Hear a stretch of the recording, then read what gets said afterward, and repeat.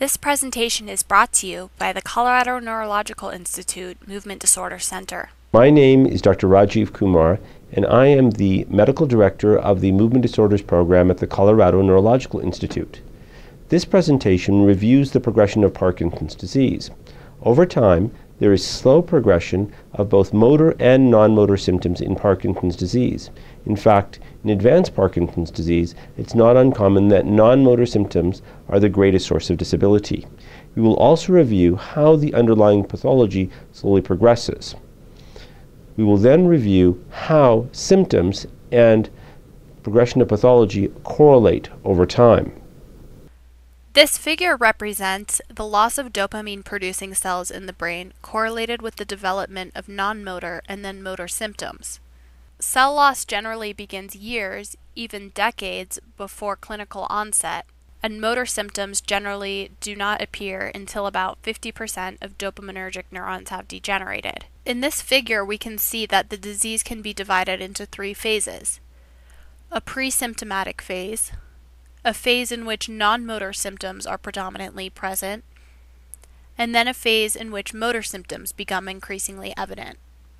In the pre-symptomatic phase, loss of cells gradually occurs, but no symptoms are detectable by the patient. There may, however, be subtle non-motor signs. As cell loss begins to accumulate, non-motor symptoms become detectable, such as constipation, loss of smell, changes in mood, and sleep disorders, such as REM sleep behavior disorder. Eventually, there is a progression of dopamine cell loss such that the typical motor symptoms of tremor, bradykinesia, and rigidity are detectable. In the initial phases of the disease, cell loss typically begins in the lower part of the brainstem and gradually spreads upward until there is involvement of the midbrain and substantia nigra, which contains the dopamine-producing cells. Thereafter, it begins to affect the surface or cortical areas of the brain. The severity of cell loss in each given area increases over time. As cell loss becomes increasingly severe, disability slowly develops.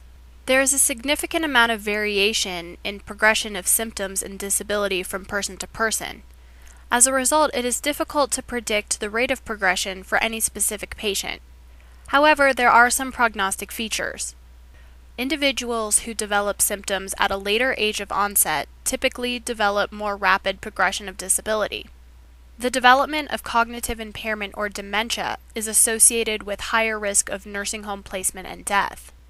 Higher levels of uric acid, a byproduct of protein metabolism, have been associated with slower rates of progression.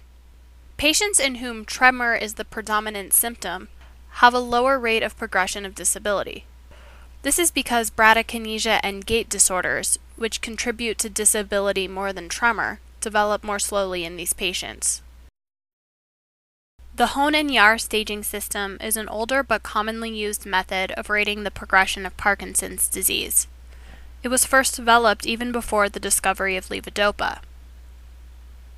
Stage 1 disease is characterized by mild symptoms typically affecting only one side of the body. In this stage, there is no significant disability or impairment of balance. This patient has early Parkinson's disease and demonstrates mildly reduced facial expression. There is mild right hand and right foot resting tremor. He has slight postural and axon tremor.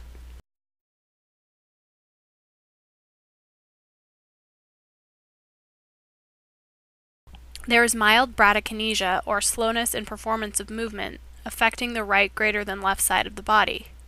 This is most evident when patients perform rapid alternating movements such as finger tapping or foot tapping.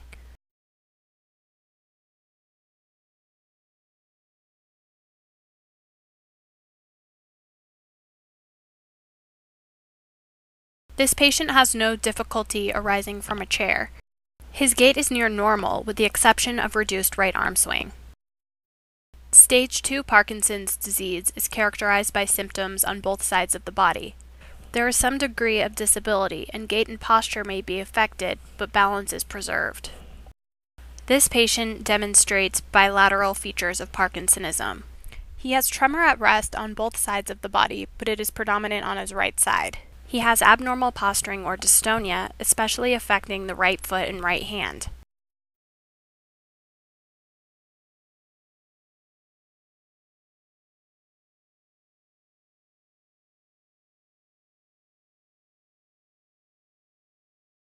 There is bradykinesia in performing rapid alternating movements such as finger tapping. Both the hands and feet are somewhat slow. He rises from a chair well.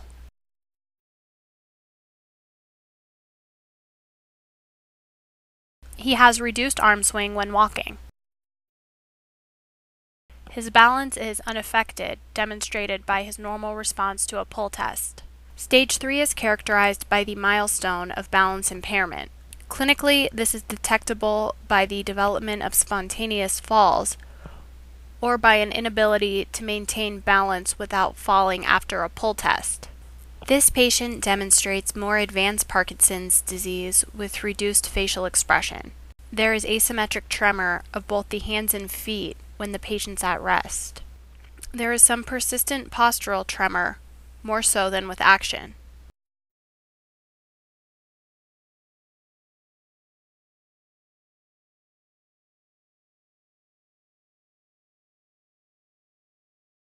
He also has reduction in speed of rapid alternating movements. There is breakdown of the rapid alternating movements in that the movements become lower in amplitude with ongoing repetition.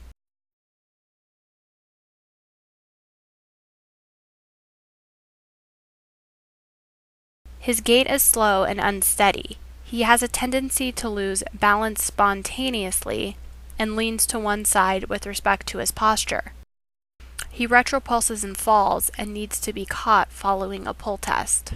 Patients in stage 4 of the Hoehn-Yahr system generally are severely disabled but are still able to walk and stand without assistance. They are usually unable to live alone and are at high risk of falls. They require assistance with day-to-day activities and may experience cognitive impairment. Patients in stage 5 are completely dependent and are wheelchair or bed bound. Most of these patients have significant cognitive impairment or frank dementia. Although we do not have a cure or any proven therapy which has been shown to slow the progression of Parkinson's disease, we have many effective treatments. Once some degree of impairment or disability occurs, treatment of symptoms with a variety of anti-Parkinson medications can markedly improve disability and quality of life. As a result, many patients can continue to work and function independently for many years after diagnosis. Treatment with anti-Parkinson medications should typically begin when there is impairment of day-to-day activities, social function, or ability to perform one's occupation. Although motor symptoms are a substantial source of disability, in advanced Parkinson's disease, non-motor symptoms become the predominant difficulties. Patients develop increasing difficulty with control of the autonomic system, and especially trouble with bladder control or lightheadedness when arising from a chair or bed. Balance progressively becomes worse, and in advanced Parkinson's disease tends not to respond to levodopa. This results in frequent falls which may cause injury. Parkinson's disease overall results in a slight reduction in life expectancy. This varies substantially from patient to patient. Life expectancy is longer in patients who do not have cognitive impairment, and also, of course, in younger patients. Levodopa has also been shown to significantly reduce mortality. Although Parkinson's disease itself does not cause death, complications of immobility can cause hospitalization and death. The most common causes of death are trouble with swallowing, resulting in aspiration pneumonia, poor bladder control resulting in urinary infections, and development of blood clots in the leg, which can go up to the lungs, called pulmonary embolism. Poor balance causes falls, and complications from fractures are common. As we have reviewed in today's presentation, the progression of Parkinson's disease varies significantly from patient to patient. Long before the diagnosis is made, the underlying pathology has started to progress. Unfortunately, we do not have any currently proven therapy which has been shown to slow the progression of the underlying disease, but we have a number of excellent symptomatic therapies, with the gold standard, of course, being Sinemet or levodopa. Because of disease progression, changes in activities of daily living and work may be necessary, especially in the advanced stages of the disease.